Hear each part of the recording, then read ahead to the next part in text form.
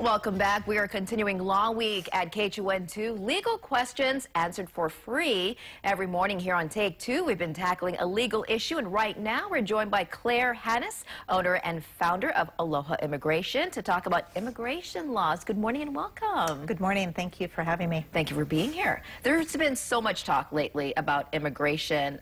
First of all, what are the laws in place, and then how much has changed since the presidential election? Well, immigration laws are incredibly complex and cover just a huge area, including employment-based, family-based, deportation, naturalization, citizenship. So too much to get into the weeds on those issues now, but there have been a lot of changes since Trump was elected president, and we've seen a lot of those changes affected locally as well. And what kind of changes would those be? Well, for example, we've seen the announcement for the end of the DACA program, which is the Deferred Action for Childhood Arrivals, which provided a temporary protection for people who came to the United States as children and had no legal status. We've seen a ban on refugees and immigrants from certain countries, right, also as known as the Muslim ban. We've seen real changes and shifts of prosecutorial discretion. So locally, a lot of people who were allowed to stay, who had strong family ties or community ties and maybe had orders of deportation, are now being forced to leave their families and return back. And you said locally. Speaking of local, what are some of the main immigration law issues that you're asked about in Hawaii?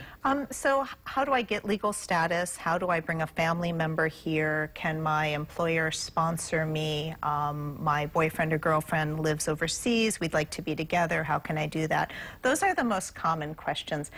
And most people don't realize how complicated the process is to say, get a green card or obtain citizenship. There are so many myths. Not just complicated, but I hear that it can take a long time and a while. It can, and it's also very expensive. So just, for example, the filing fees to get a green card alone or permanent resident status are $1,760. And this is just to file? That's just for the forms, right? And then the forms are very, very complicated. And even for native English speakers, there are often mistakes that are made on the forms which delay the process. Locally, processes such as getting a green card through a spouse that used to take about 90 days in the Honolulu office are now taking 1 to 2 years. So there's a backlog in naturalization, there's a backlog in getting green cards. There's also a big backlog in the immigration court as well, as more and more people are being put into deportation proceedings. What are some of the other myths or misconceptions when it comes to your rights and immigration laws? Right. I think a lot of people don't understand how difficult and complicated it is to get permanent residency. People think that, well, if you're married to a U.S. citizen, something automatically happens, right? You automatically get a green card or you automatically get citizenship.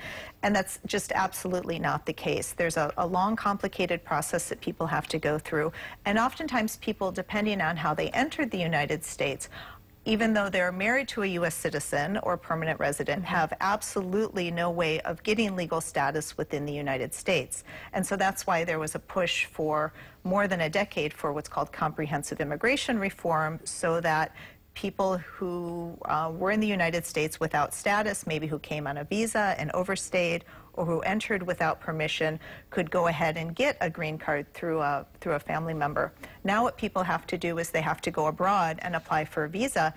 And people are afraid to do that because they think oftentimes they won't be allowed back in, and they don't want to take that risk of being separated from their family. And the good news is that we're talking during the break, there are some free legal services available. There are. You know, unfortunately, say in immigration court, there's no public defender system available. People are pretty much on their own, but there are some local nonprofits who help with preparation on naturalization exams and can answer simple questions. Catholic Charities, Pacific Gateway Center, and the Hawaii Immigrant Justice Center at Legal Aid are 3 local nonprofits who do a lot of good in the community and who may be able to answer some basic questions for free. All right. Well, thank you so much, Clare Hanusz with Aloha Immigration, for stopping by to talk about immigration. So important, very timely. So thank you so much. Thanks for having me.